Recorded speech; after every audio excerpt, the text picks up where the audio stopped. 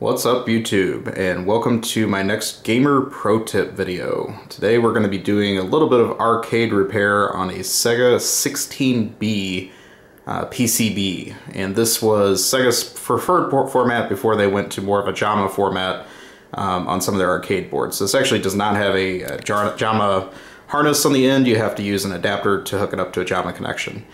This was a very popular format that they used for several of their games in the mid to late 80s, and we're going to be looking at Shinobi today, which is a game I've wanted for my arcade collection for a long time. Recently picked this up through eBay, and unfortunately a rather unscrupulous seller sold me a dead board that was not disclosed, and when I complained about the situation, he threw it right back in my face that it wasn't his problem. So I had to search out another solution, and I found a company called SegaResurrection.com that sells replacement ROMs and main processors that you can replace on the board, because this is one of those arcade boards that has a suicide battery in it. And unfortunately, that's my suspicion, is that this board has done its little suicide trick to itself, and that is what is giving the board a completely dead signal whenever you plug it into a cabinet. So just to give you a little bit more detail of what the makeup of the board is, you have a motherboard and a daughter board here, and this top board has all of your game ROMs on it, and two of these need to be replaced just due to the design of the board, that they communicate with that suicide battery that's in the main processor. So the whole purpose of this kit is you get two replacement ROMs that have the game data on it, and then you get a new processor unit for the board that doesn't have a battery in it to take care of the battery problem. So just going over a little bit more of the architecture here, this is your Hitachi FD1094 processor that has the suicide battery in it. It's actually under this plate here. If you look very closely, you can even see some of the acid leaking out from underneath the plate, so obviously it has served its time a long time ago, and it is past it.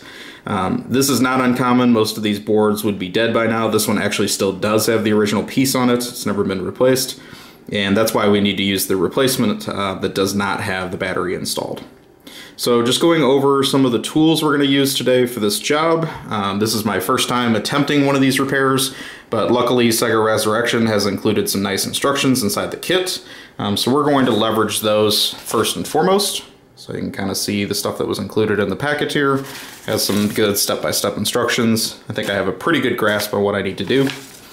Just looking at other tools for the job, here's the pieces of the kit that it came with. So this is our replacement CPU, however you want to call it, for the board. Sorry, I'm not the most technical person.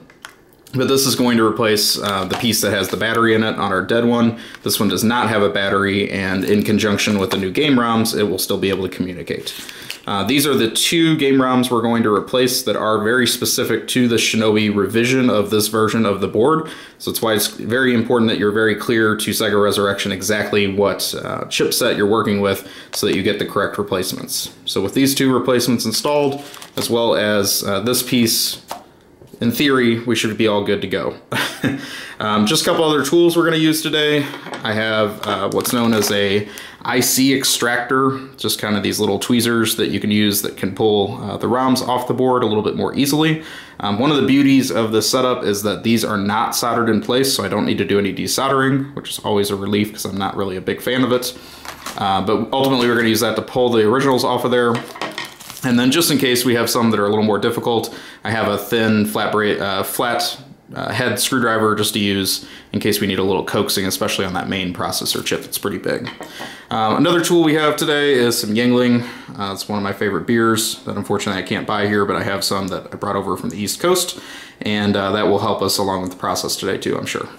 So just going to go ahead and get started here, just to be specific on what we are replacing. The chips that the package comes with are actually labeled with exactly which ones you need to replace. So if you look here on our original game ROMs, we have EPR 11280, and we're going to replace that with 11280, and it's also conveniently labeled A1 to signify this is the first chip in the A run of ROMs. The other one we're going to replace is 11282, which is A4. So we're going to go 1, 2, skip the blank one, 4, and then that number will match up. 11282 ends in the A4 position. So basically we need to pry this one out, and we need to pry this one out, and eventually pry out this monster, and reinstall the new chips, being very careful not to bend any of the pins, and then hopefully we'll hook all this up into the setup and be good to go. So I don't know how much of this I can do because I am filming one-handed. I'm probably going to break here in a moment just to get this process started. But we'll try our hands at least removing one of the EEPROMs while I have you on here. So again, this is my first time doing one of these jobs.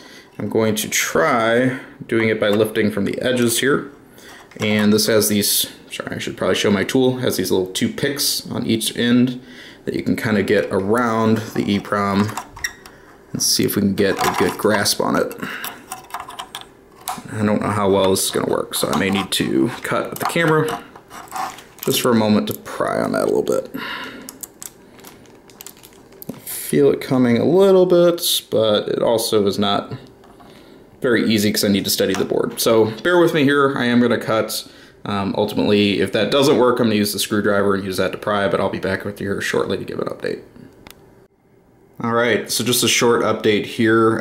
Sorry I didn't have to cut, it definitely required 2 hands just to hold the board in place while I pried using the extractor tool to get those ROMs out. Overall very easy, they lifted straight up, no problems once I had the board steadied. So just to show you where I'm at with progress, we have removed this one here, the 11280, and I went ahead and popped in one of the new ones right here. So that first one here, the 11280. We're going to do the one that goes in slot 4 next, so remove the 11282. I positioned them right above where I'm taking them out, just again to reduce any chance of making a mistake about which slot they go in, especially because you have open slots on the board that don't even need a ROM. So I want to be very careful that I put it right in the right slot. One other thing to call out, this isn't the instructions, just to make sure that we are doing it correctly. There is, focus, a little notch on that top end of the ROM, and that does need to stay in that same orientation. So if you look at the bottom, it's flat. On the top, you get that little tiny notch. So we want to make sure that that faces the same direction, just like the original did, and that's why, again, I've got it lined up just to make sure I'm not going to make a mistake.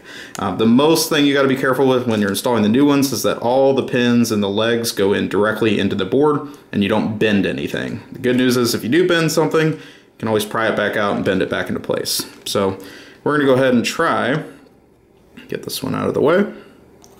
We're going to go ahead and try to put in this one here while I'm on camera, just so I can show you how easy that is to pop in place. Let me not look with the camera and actually look with my eyes. We're going to line it up first before we put any tension on it, just to make sure it's going to seat.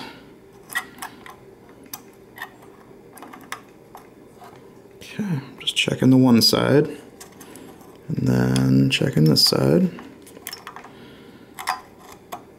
Sorry, this is much easier if you're not holding the camera. I should have just got my tripod out. Alright, that seems pretty good. So I'm just going to do another little quick look-see before I tighten that down. It looks like it's seated. Okay, so I'm just going to apply a little pressure and seat that into place. This is so much better than having to solder all these little bitty legs in place, so I'm really liking the, the thoughtfulness of Sega that their stuff was going to break and people were going to have to replace these at some time. So I feel pretty good about that. I think that one popped in, seems nice and even. So we are essentially done with replacing the 2 game ROMs. So I'm going to go ahead and put those to the side. We don't need those anymore. And you can see the replacements in place. Again, they're numbered, so it's really hard to make any mistakes in putting them in the wrong slot. Just kind of follow the instructions, you should be good there. Next, we're going to turn our attention to our Hitachi to get this out of place. I know I'm going to have to cut on this because this has about a bazillion pins, and I want to be extra careful getting that out, and also not getting any battery acid on my finger because I know there's some, like I said, that leaked out on the surface here. So again, bear with me while I cut, and I will try prying that one out. I may need to use the screwdriver with that one. I think that just due to the size of that, I'm going to need to get under it pretty good just to get that pried out.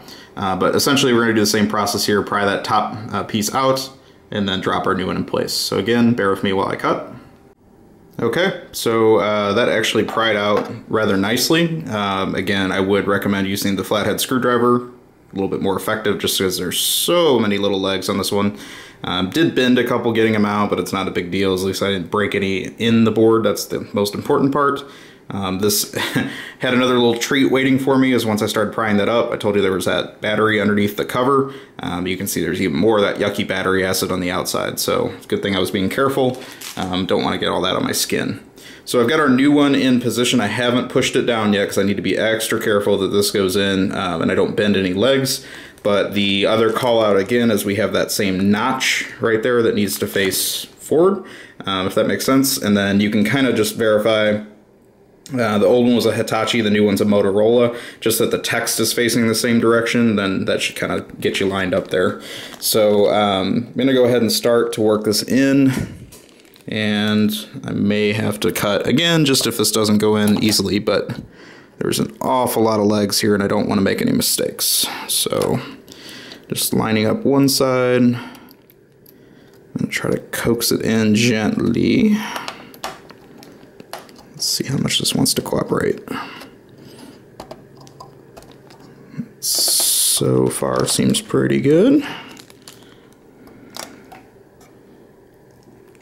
Just applying a little pressure, not forcing anything. Just to make sure it seats. Checking the other side.